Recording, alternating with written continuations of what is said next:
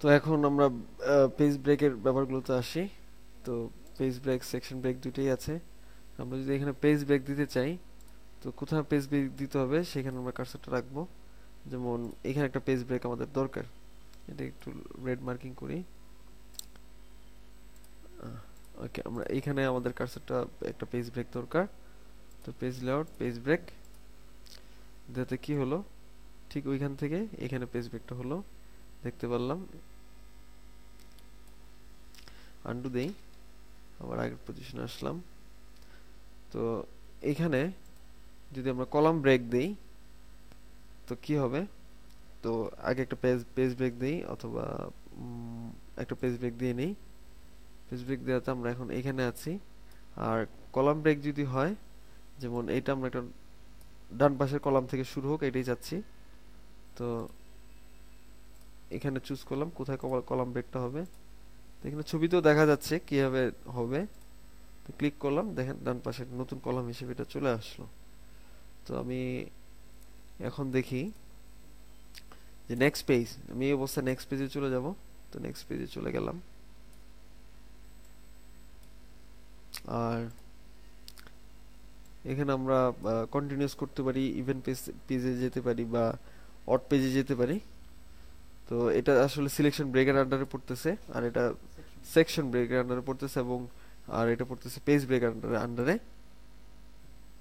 আমি পরবর্তী ফাংশনটা দেখানোর জন্য আমি একটু আন্ডু দিয়ে নিচ্ছি। এখন আমরা দেখব লাইন নাম্বারের ব্যাপারটা। এখন লাইন নাম্বার আমরা চুজ করি নাই, সো আমাদের লাইন নাম্বারও কাউন্ট হবে না। আমরা যদি বলি কন্টিনিউয়াস লাইন নাম্বার, তো এখন দেখেন প্রত্যেকটা লাইনেরই একটা করে নাম্বার দিয়েছে, ইভেন কলাম থেকে আবার নতুন লাইন নাম্বার শুরু হয়েছে। তো আমরা যদি এখানে আরো লাইন অ্যাড করতে চাই, 60, 62, 63, 64, আবার আন্ডু দিলাম। যদি আমরা এখন কন্টিনিউয়াসে ছিল, যদি কন্টিনিউয়াস না রাখি, রিস্টার্ট ইচ পেজ থেকে আবার লাইন নাম্বার শুরু হবে, তাহলে আবার নতুন পেজে গেলে আবার এক থেকে শুরু হবে।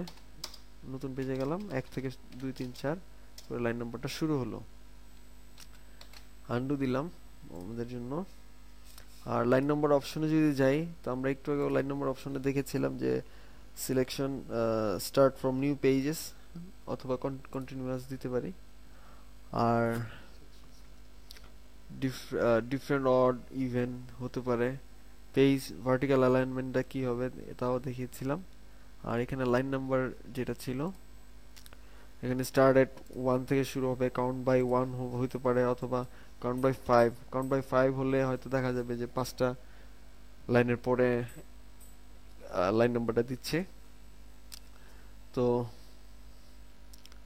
কাউন্ট বাই 5 লাইন নাম্বারটা দিচ্ছে। আর রিসেট ইচ পেজ এটা আমরা দেখিয়েছি। তো এইভাবে আমরা আরো সুচারুভাবে আমাদের কাজগুলো সম্পন্ন করতে পারি। এখানে হাইফেনেশনের যে ব্যাপারটা আছে, যে আমরা এখানে নান চুজ করা আছে, আপনারা একটু খেয়াল করলে দেখবেন যে এখানে মিউজিক একটা সিলেবল। যখন আমি হাইফেনেশন অটোমেটিক দিলাম, তখন প্রথম অবস্থায় কি হচ্ছিল, আমি আন্ডু দিচ্ছি। প্রথম অবস্থায় কপিং মিউজিক একটা লাইনে আসতেছিল না, এবং প্রপার ইন্ডেন্টিং হচ্ছিল না। তো প্রপার ইন্ডেন্টিংও করতে চাই এবং আমার ওয়ার্ডও ঠিক রাখতে চাই, তখন আমাদের হাইফেনেশন অবশ্যই দরকার। তো আমি এখানে অটোমেটিক চুজ করলাম। তো কপিং মিউজিক, তো এখানে দেখেন একটা সে অটোমেটিকলি হাইফেনেশন দিয়ে দিচ্ছে আমাকে প্রত্যেকটা সিলেবলের জন্য। অথবা আমি এই অপশনগুলো এইভাবে চুজ করতে পারি, ম্যানুয়ালি চুজ করতে পারি এইভাবে, অথবা হাইফেনেশন option automatically হাইফেনেশন documents, হাইফেনেশন words in capital letter হাইফেনেশন হতে পারে। হাইফেনেশন zone 0.25 inch, limit consecutive হাইফেনেশন no limits, অথবা 1, 2, 3 দিতে পারি। তো আপাতত আমরা ক্যান্সেল দিলাম।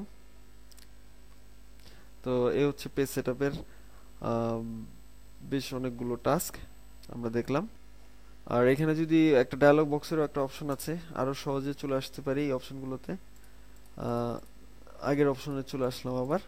এভাবে আমরা লেআউট, পেপার, মার্জিন সেট করে নিতে পারি, অথবা এইভাবে যার যেভাবে ভালো লাগে বা যেভাবে নিজের কাছে ফ্রেন্ডলি মনে হয় ও সেভাবেই করতে পারি আমরা, এতে কোনো বাধ্যবাধকতা নেই।